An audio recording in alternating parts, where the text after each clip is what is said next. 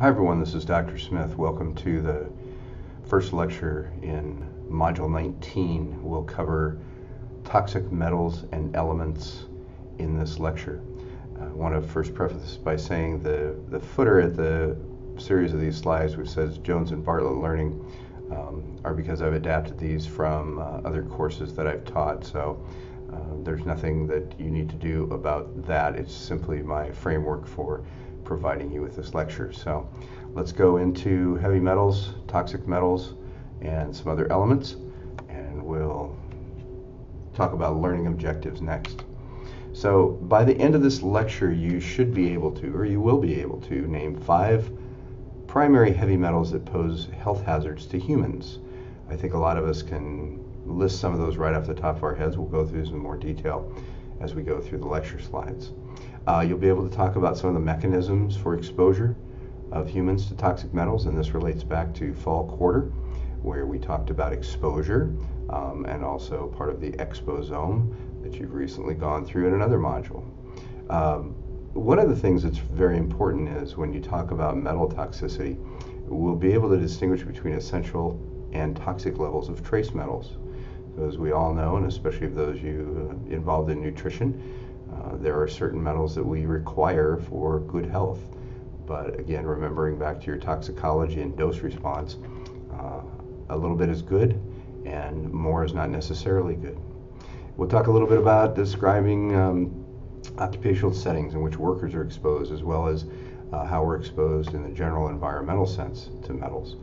And we'll look at some prevention methods for potentially preventing exposure to those toxic metals. So when we say toxic metals, what are we talking about here? These include, and the things we'll cover today, heavy metals, for example, lead, which has come to light once again with the Flint, Michigan situation in the water supply. Mercury, we all have heard about this, I believe, especially with respect to contamination of mercury in fish that we eat. So here's a good example of where eating fish is good for you, but eating fish with mercury is maybe not so good for you, especially certain subpopulations like pregnant women. Nickel and some other compounds considered heavy metals. We'll go into the description of what heavy metals are versus other metallic compounds such as things like iron, tin, aluminum, and some of the more trace metals. To frame this, we'll talk a little bit about the CERCLA priority list of hazardous substances. This is a U.S. regulation. Some of you may know it as Superfund. It's the Comprehensive Environmental Reclamation, Conservation, and Liability Act, and that provides a framework for the U.S. government, at least EPA, to look at what they consider to be toxic metals and other substances. And so CERCLA and the ATSDR, which is a branch of the CDC, has identified a list of rank-ordered hazardous substances known as the priority list. They go through this list every couple of years and republish it based on additional scientific information about the potential hazard for human beings. This list is shown to pose the most significant potential threat to human health because they are known or suspected of having toxicity to humans, and this is a little bit of a regulatory aspect. They have a potential for human exposure at national priority sites, national priority list sites. The NPL is essentially a list of Superfund sites, which were unregulated hazardous waste sites across the country that EPA used to prioritize their efforts for remediation, cleanup, and protection of human health and the environment. It is possible for things with low toxicity but high frequency to be on this list. And so you'll see, if on an expanded list, you would see things like barium, which isn't necessarily of high toxicity to humans, but occurs quite widely because of its use in manufacturing and things like oil field drilling. And so we'll talk a little bit about that as well. Here are some of the top substances from 2007. And truthfully, in the years since 2007, this has not changed a whole lot. You'll see at the top of the list, the first 3 are things we'll talk about here with respect to heavy metals: arsenic, lead, mercury. You go further down and you see cadmium and chromium down at number 18.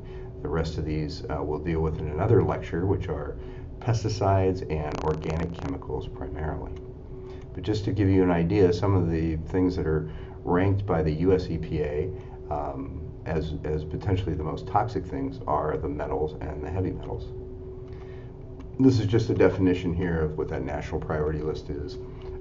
Uncontrolled or abandoned waste sites that were scored for cleanup, and in order to score them for cleanup, they had to understand what the risks were based on what chemicals and metals and other substances people might be exposed to. So the definition of a heavy metal is that which has a substance which has a high atomic weight with a specific gravity exceeds the specific gravity of water by 5 or more times. So you say, well, this is an awful lot of science, but that just gives you an indication of the nature of the definition of heavy metals. We talk about heavy metals with respect primarily to also their classification with respect to toxic effects. So major toxic metals have multiple effects. There are essential metals, such as we mentioned before. We'll go into more detail. Some essential metals that are necessary for optimal health with a potential for toxicity. We'll talk about some things related to medical therapy where metals are used, and then some things that are kind of minor consideration as far as toxicity. One of the key components or key concepts to understand is that heavy metals in general become more concentrated and potentially more harmful as they move up the food chain. This is bioaccumulation, and this means that when organisms are exposed to metals in the food chain, and higher organisms eat those, and then higher, even still, organisms eat those, the metal burden becomes higher and higher. So this is bioaccumulation, and it relates to a dose. And as the dose gets higher, the potential for toxic effects also gets higher. Just something to think about as we talk about the specifics of how you can be exposed to these and what kinds of heavy metals might be a potential problem as they move up the food chain or into the food chain. Our modes of exposure reflect very closely what we spoke about in fall quarter. We talked more about exposure and risk assessment and toxicology. For human beings, the primary modes of exposure are through the lungs by inhalation of dusts, fumes, occupational, and vapors. We can also have skin contact with dust. Now, most of the heavy metals are not absorbed through the skin, but they can provide a body burden that can also then move into the next route of exposure, which is by ingestion. And so if you have a contamination of skin, and you think, mostly of animals, but it can also happen with food substances where animals might be grooming, cleaning off dust that has heavy metal contamination. It might settle on your food items in your garden, and we can have an exposure that way. So those inhalation through the lungs, skin contact, and oral by ingestion. Most of the contact with high concentrations of toxic metals is again likely to occur in an occupational setting. So people who are working with metals, you think about metal manufacturing or welding, for example. These can be occupational settings with high exposure. Lower level exposures result from the ambient environment, and this is kind of more what we think about typically in environmental health. So for example, children ingesting lead or other toxic metals present in paint chips, or us eating fish and shellfish that are contaminated with mercury. Those can be the routes. Lower levels, but maybe more chronic kinds of exposures. So next we'll start to talk about some of the symptomology around that. In acute toxic metal poisoning, this is poisoning from very high levels over a short period of time, minutes to an hour or so. It can be an occupational exposure where we calculate these things over an 8-hour workday. But these are typically very high concentrations that we are not exposed to in the ambient environment unless you happen to live next to some manufacturing plant or otherwise some kind of environmental catastrophe. For example, there's a place in the former Soviet Union, it's a city called Yekaterinburg, and one of their primary industries was lead smelting. And because of the uncontrolled emissions, the township was exposed to incredibly high levels, and there were some of the effects from lead, very frank effect, neurotoxicity and other things seen in the community because of those releases. So, but again, that's kind of a combination of occupational, uncontrolled environmental release in a specific situation. What do we see with acute poisoning? We see, depending on the portal of entry, and that means the route of exposure, the symptoms can consist of, on acute basis, gastrointestinal, neurologic effects. Some of them are listed here. Again, we see these largely in occupational and or uncontrolled environmental exposures where people are subject, like I was mentioning, Ekaterinburg, subject to high levels from other industrial processes. But typically we don't see this in our routine environment. It's usually an excursion from the norm. Some of the symptoms of long-term exposure, these can be really difficult to differentiate because you have the generalized effects of, some gastrointestinal, it might seem like flu-like, some neurologic things, headaches, achy bodies, those kinds of things. And so differentiating these from a clinical standpoint from other causations is a real challenge, especially for occupational health practitioners, occupational medicine, and also environmental health professionals going out trying to distinguish whether or not the heavy metal exposure was causative. And one of the things we see, and we'll talk about this with specifics, with a lot of the heavy metals, especially if children are exposed, is reduced cognitive functioning, so learning impairment and other kinds of cognitive functionings. We can find these, this relates back to our routes of exposure, and we talk about a potential exposure media here, so particulates and fumes through the air, soil and dust accumulation, water, and again we'll go back to Flint, Michigan with lead in the water supply, and through biota and food. These are all potential routes. There is also, with heavy metals and metal exposure in particular, a distinction between genders with respect to the effects. Studies have been done and research has shown that between men and women, or male and female, these differences are largely attributable to hormonal and metabolic processes related to menstruation, pregnancy, and menopause, so very related to the female gender. But you can also see that there now is an increasing body of research showing that men, because of their differences in hormonal and metabolic processes, can also experience different kinds of effects from exposure to heavy metals. So there is not just a preponderance of female or effects in women, but there's also effects in men. The effects in men can be the neurologic, but also it's been shown to be a reproductive effect in sperm production and reproductive capacity in men. We also always want to think about populations that are particularly susceptible.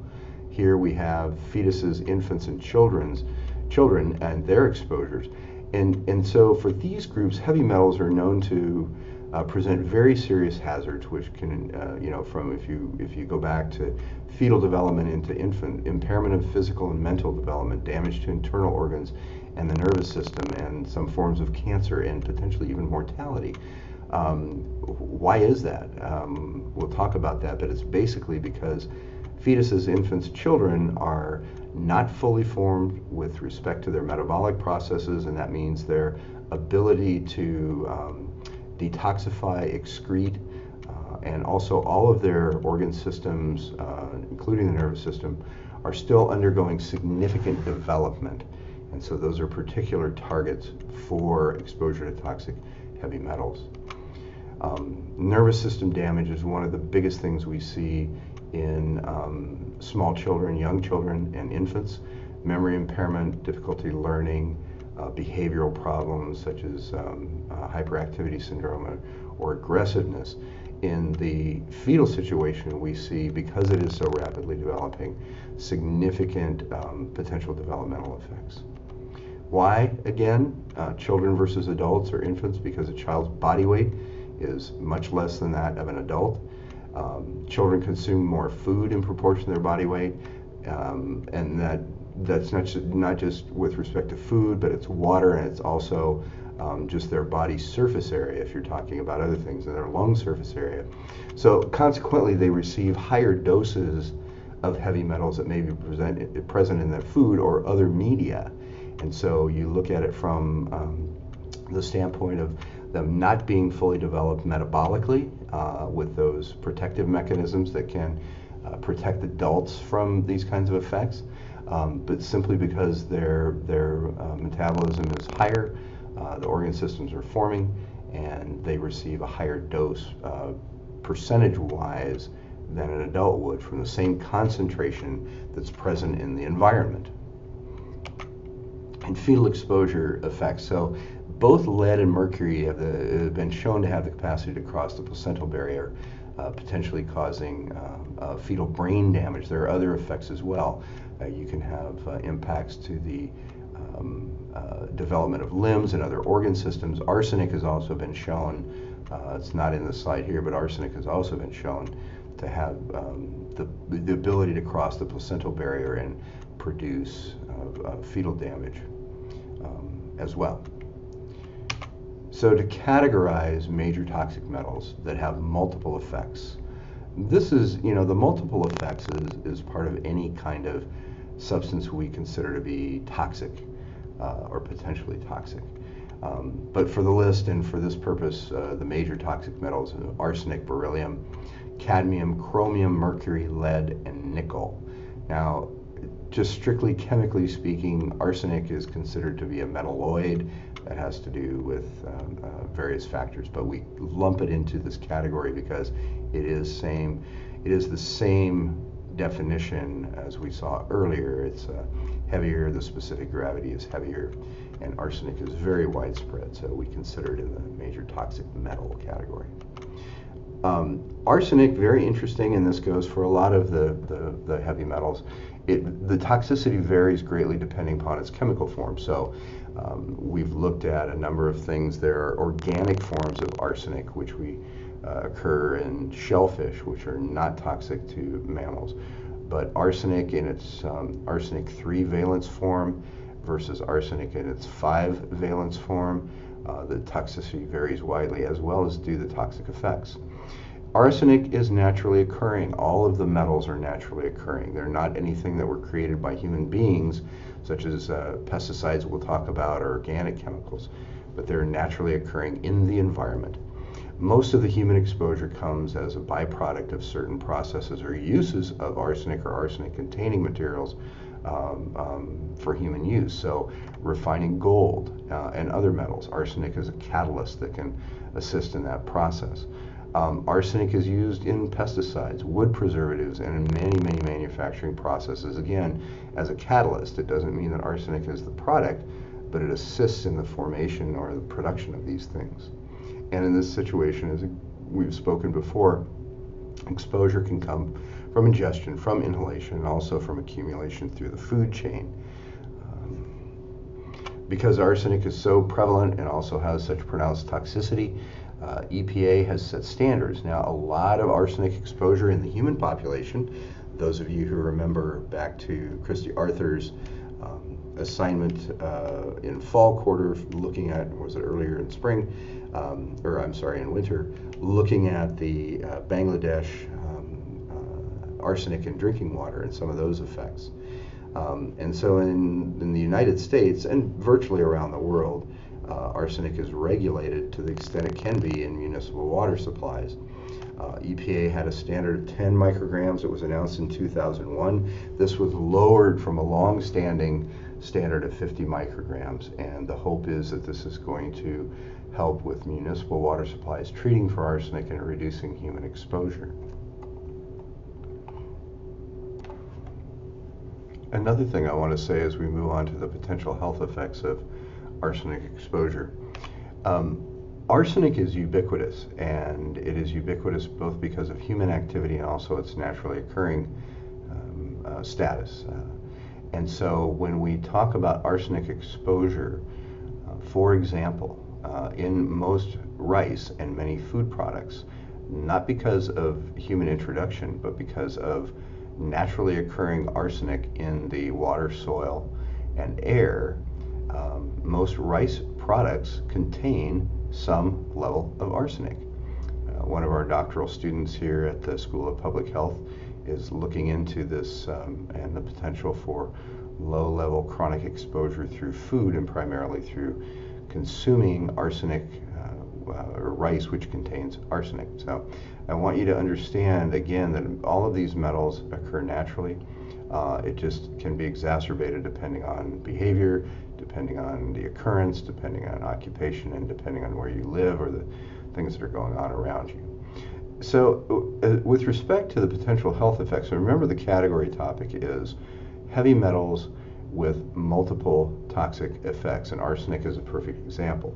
So we can link it to skin, bladder, kidney, and liver cancer when it's ingested, lung cancer when it's inhaled, peripheral vascular disease as a result by any exposure pathway at certain levels, cerebral vascular, cardiovascular disease, for example, hypertension.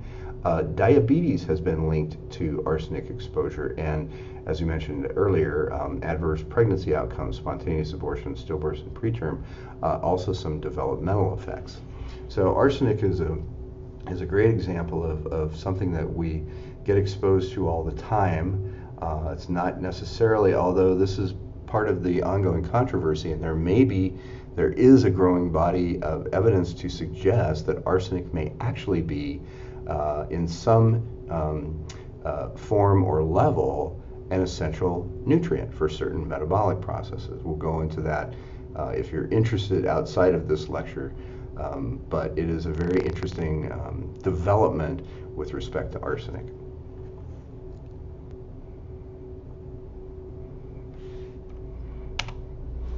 So let's move on and talk about beryllium. Beryllium is an interesting example of one of our toxic metals.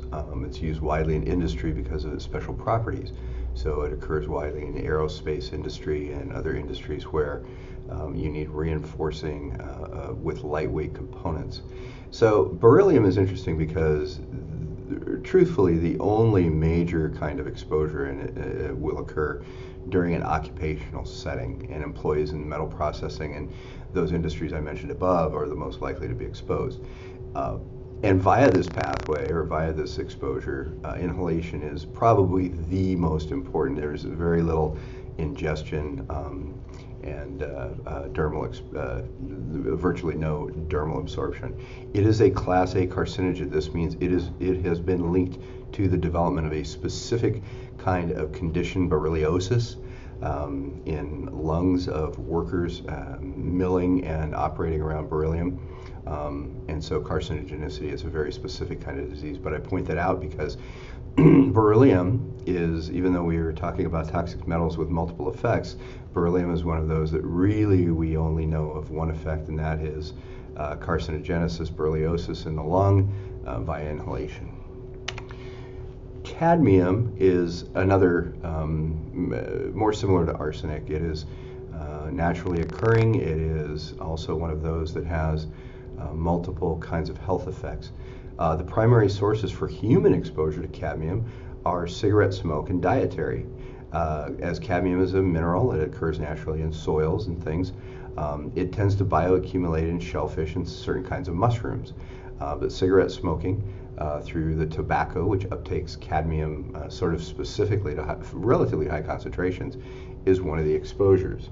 That's for the general population. Now, occupational exposures to cadmium, again, are one of those more specific kinds of environmental exposures, and this is in the production of batteries, which the NiCad batteries, nickel cadmium batteries.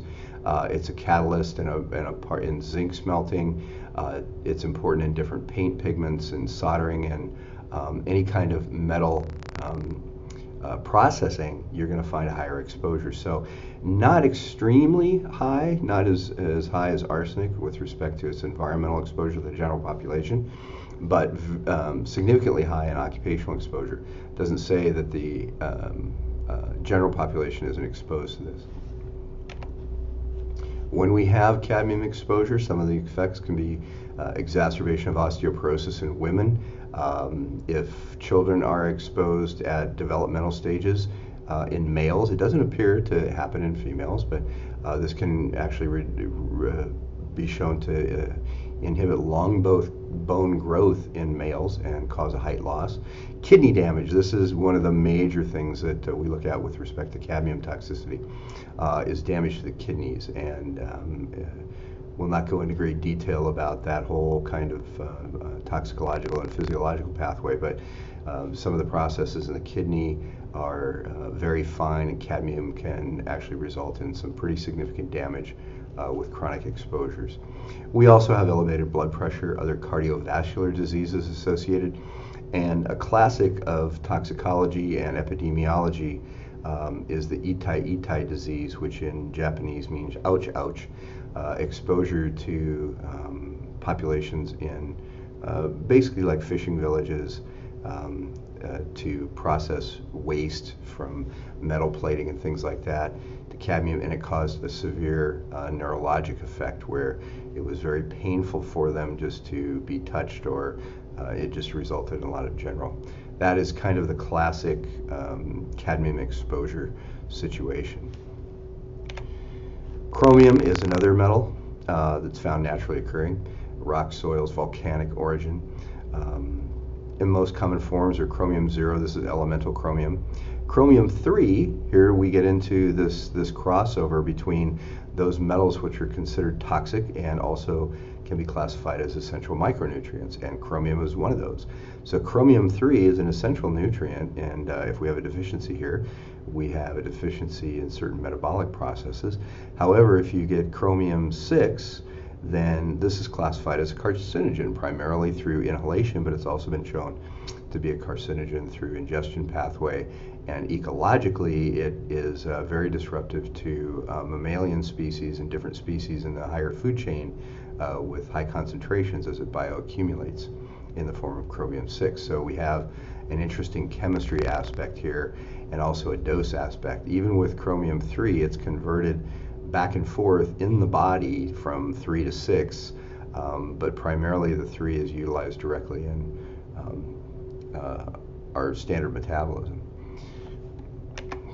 Chromium-6 is known as hexavalent chromium. Exposure to this can cause, and again, primarily through exposure, inhalation. It can produce digestive problems, gastrointestinal, kidney and liver can be affected when it's ingested. And if it's directly applied to the skin, such as in a manufacturing situation or high concentrations at potentially hazardous waste sites or areas where it occurs highly in the environment, then it can actually produce skin ulcers. It's a fairly reactive compound. Inhaling chromium-6 in high concentrations leads to initially nosebleeds, can lead to perforation of the septum, and as I mentioned earlier, it is a carcinogen when inhaled over a period of time in human beings. Mercury, we've all known of mercury. Again, naturally occurring metal, highly toxic. We don't have a lot of exposure to this from the natural environment. Mercury is contained in a material called cinnabar, and if any of you are familiar with this, it's a beautiful red stone that can be carved into a lot of products.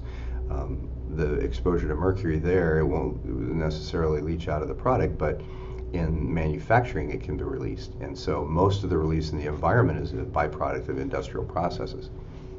Mercury is an interesting one in that low levels it can be hazardous.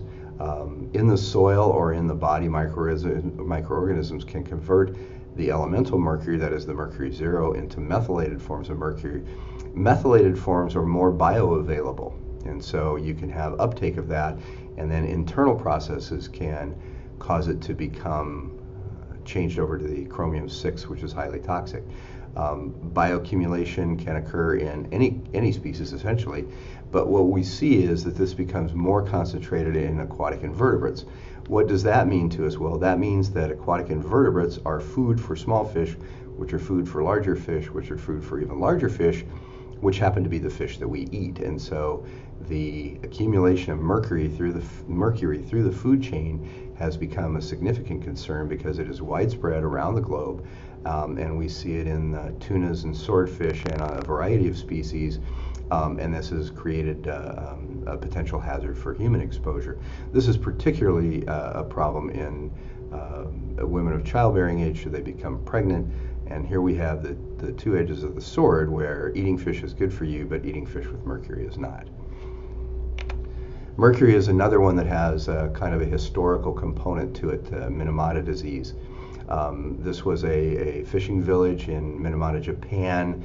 There was an industrial plant upstream that dumped its raw waste into the bay that the people used for subsistence fishing, and they started to see an enormous number of birth defects and neurologic effects in adults, and just traced it back finally to high levels of mercury contamination both in the water and, as we mentioned in the previous slide, the bioaccumulation in the fish and shellfish that were eaten as the primary food source for this community led to significant concentrations in the people.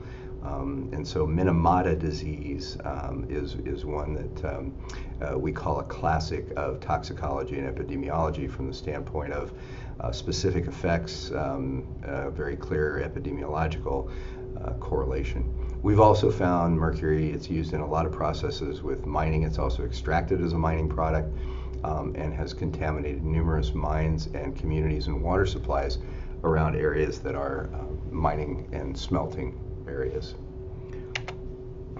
Lead is a classic, again, from a historical toxicology, epidemiology, and health perspective, and it was thought that lead was one of the factors in the downfall of the Roman Empire because of the lead glazes that were used in all the vessels for drinking wine, and this can be leached out by acidic compounds such as wine, and it leads to neurologic damage. So some of the sources currently, and this is very pertinent to us right now because of the situation in Flint, Michigan, leaded gasoline, not so much. This was phased out in the US and most developed nations a number of years ago, but we still see significant lead concentrations around the world from the use of leaded gasoline for many, many, many years, and it can be measured in the Greenland ice cap, what's left of it. Tap water from soldered pipes, and also use of lead pipes, frankly, in very early water distribution systems. And paint. Leaded paint was common because it's a beautiful white pigment, and in older buildings, especially in the urban environment, any of you can be a significant source of exposure, especially to children, because interestingly enough, the lead and the other compounds in the paint chips actually lend a sweet quality to it, and so it's kind of attractive for the kids to eat. So lead abatement has been going on for a number of years with respect to buildings and human habitation, and anybody who's bought a home or in the United States know there's always a lead paint disclosure in a house of past a certain age. Another common source of household lead is imported pottery that used primarily in food service. So we had a big case about 15 years ago where a bunch of lead glazed or glazed pottery coming in from Mexico had lead in it, and that led to some exposures and withdrawal from the market. The primary effect from lead is central nervous system effects. There could be other consequences even when it's ingested at low levels, such as kidney and liver damage. But it is one of the most common environmental pediatric health problems in the U.S., and this is, again, because of the legacy thing of using leaded paint, and you have that painted on and layered after layer in urban environments primarily where the exposures occur. The dust from the paint rubbing off the chips that the children come in contact with are all exposure pathways for lead. Again, it is one of the most common environmental pediatric health problems and can lead to significant neurologic cognitive effects, as well as if long-term exposure occurs in human beings, in adult human beings, then you can also have other organ systems. And as I mentioned earlier, Flint, Michigan is a classic example of where the township shifted over its water supply to the Flint River from Lake Erie, and the Flint River was notoriously, some would say, contaminated with a bunch of things, including very high levels of lead. This was distributed to the populace for over a year, and now it's come to light as a huge environmental issue. In Flint in particular, and this can be with any kind of, as we discussed last quarter, any kind of thing, that this is really an environmental justice issue as well, because Flint is primarily African American, it's lower income, and so there's a big environmental justice issue around this as well. Nickel, heavy metal, it's one of the constituents of the Earth's crust. As I said, all of these are naturally occurring. Low level exposure is probably unavoidable.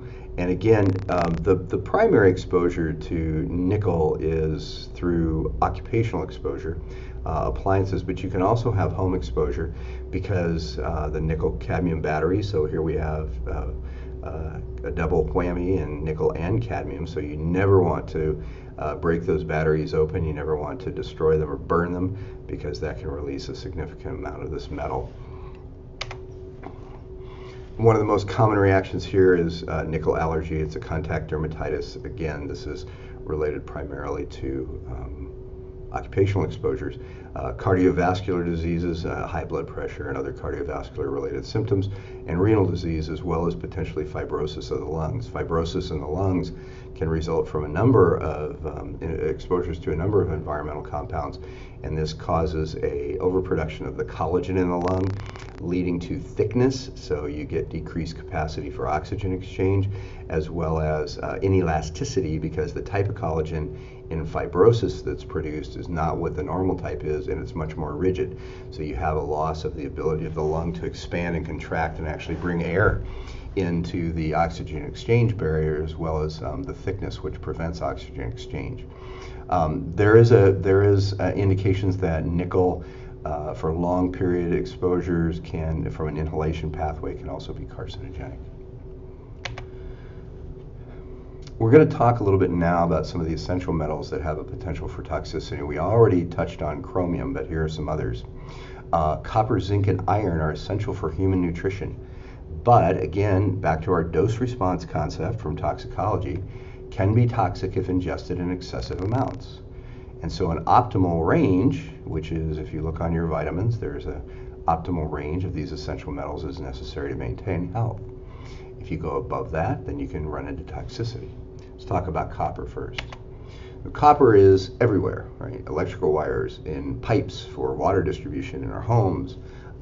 It's also in combination with other metals to form alloys to strengthen them. It's used in things as a mildew inhibitor for certain solutions or preservatives, and also as a wood and leather preservative. Copper as a wood preservative and a leather preservative historically was copper arsenate. So you're combining high levels of copper with arsenic and preserving wood. And so this is one of the reasons, in addition to the creosote that is used in railroad ties, that if you use them for landscaping, you want to get ones that are as free as possible, and you never want to cut these or burn this wood for anything other than what it was intended for. ATSDR, which is the Agency for Toxic Substances and Disease Registry, part of CDC, estimates that in 2000, approximately 1.4 billion pounds of copper were released into the environment during industrial processing. That includes everything from the activities mentioned above, production of those things, as well as the larger scale copper smelting, just to refine copper from mining activities. How do we get exposed to this? It's almost ubiquitous, so it's inhalation or ingestion of food and water containing copper, and direct contact if you happen to be working with a lot of copper. Now, again, you can have small amounts of this, and it's not really going to be problematic. It's when it becomes concentrated in levels above the trace levels that it can start to produce problems. These are fairly high in human beings, so if you're ingesting copper, you get some respiratory, if it's inhalation, and gastrointestinal, some irritation, but high levels, very high levels, are known to cause some liver damage and kidney damage and potentially death. One of the biggest pathways of copper toxicity is through environmental or ecological pathways, and copper can be highly toxic to aquatic animals, and so we want to be very careful in disposing of anything. Batteries should not just be thrown away, etc., because that can leach into the water system and do a lot of damage with the ecological pyramid. Zinc, another essential element found everywhere. Essentially, it's commercially used as a coating for rust inhibition, galvanized metal things, component of batteries, component of other metals such to make brass and bronze and other alloys. But primarily, this is a significant nutritional element important for maintaining health. If we consume large quantities of this, we get gastrointestinal problems, stomach cramps, nausea, vomiting. At higher levels, even with can lead to anemia and pancreatic damage. And breathing high concentrations of zinc in a workplace environment causes a disease also known as metal fume fever. This is again not directly related to the metabolic significance of zinc, but appears to be an immune-mediated response that originates in the lungs. It's quite significant. It can lead to a lot of things, including fibrosis and essentially an immunocompromised state. But once again, this is primarily a workplace at high levels with unprotected workers or poorly protected workers. Iron, I think, is fascinating because it's found virtually everywhere. It is absolutely essential to human health in the transport of oxygen and the growth of cells, but it is one of the most important causes of accidental poisoning in children. Why, you ask? Because you think about iron being important for metabolism, important for nutrition, and you think about multivitamins, especially children's multivitamins, which tend to be very candy-like in their orientation, and children can easily ingest a toxic dose of iron. Fortunately, the treatment for that, if you catch it in time, is very reversible and very treatable. But it is, again, one of the most common things of childhood poisoning is iron intoxication from eating too many multivitamins, be they children's vitamins or adult vitamins. Some other groups at risk from iron overload include adult men and postmenopausal women.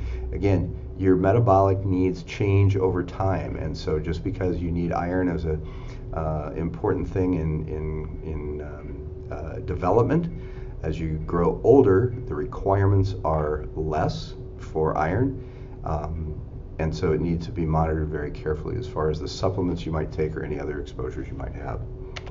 And we'll talk very briefly now about some metals that are used in medical therapies. Aluminum obviously is used in more than just medical therapy.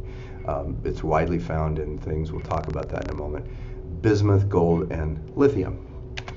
As I started to mention, aluminum is very widely found in food and beverage containers, pots and pans, manufacturing, et cetera, but it's also an ingredient in various medicines, cosmetics, aspirin, and antiperspirants, and there's been a big backlash in aluminum chlorhydrate containing antiperspirants because you apply it to an area of your body, your armpit, which has a very thin skin, is highly hydrated, and so absorption of aluminum can occur at a fairly significant rate from that. The concern for this came about with a possible association of aluminum exposure and Alzheimer's disease. I'm not going to go into any great detail about the bismuth, gold, and lithium, but just to know these are considered metals, not necessarily heavy metals, but they're all metals or metalloids that are used in therapeutic situations that we need to be aware of. And so it's important for us to understand that metals are ubiquitous, but we can and should watch the exposures we have to those in all those situations. That's the end of the heavy metals lecture. Thank you so much. We'll go on to the next topic.